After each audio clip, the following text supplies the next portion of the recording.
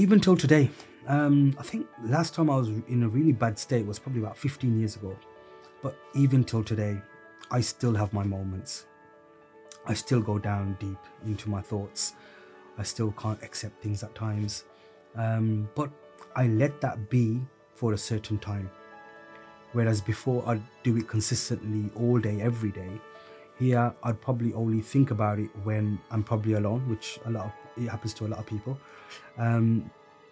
But then I'd leave it at that. When I've got work to do or when I've got something to do, I won't be thinking about my own I wouldn't be self-consumed, shall I say, at that time. And when I need to, I will, and I don't shy away from it. I let myself be as it is. I'll go through the process on however I'm feeling or whatever I'm thinking. I let it be, and I'd be thinking emotionally, and then I'd start thinking logically, and I'm thinking, yeah, but what about this and what about that, and but I think it's just that routine now that I've got into, where I know what I'm doing when I wake up, I know what I'm doing in the middle of the day, I know what I'm doing in the night. Just because of that, these small changes that I've put around me, I've made around me, doesn't let me go down that hole anymore, and I still be able to get up and be like, no, I am enough, and no, I do have reasons to survive.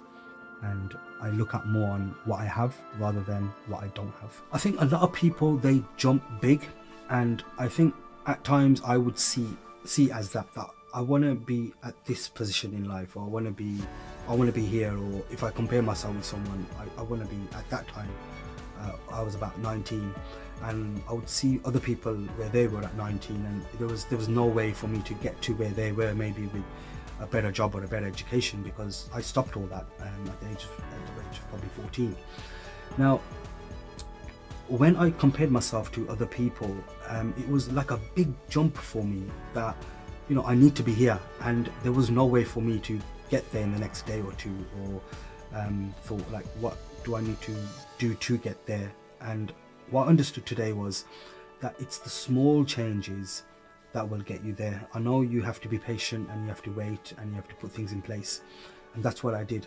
So what I did was I started making small changes every day. So whether that was praying, and I'm not advising everyone to pray, because not a lot of people believe in God, and that's fine. But maybe, I started to pray, and then I started to probably start cleaning stuff in my room and around me, and I started learning about new things. I started to go into work and started to gain experience. I started a little course. So I've done little steps where I didn't do all of this in one day. It took me probably about a good few years to get interested in things, and to work out on what interests me and what I like to do. So I made these small changes, which then made me capable to make the big changes, and that's when I started to be where I wanted to be over time, which took quite some time.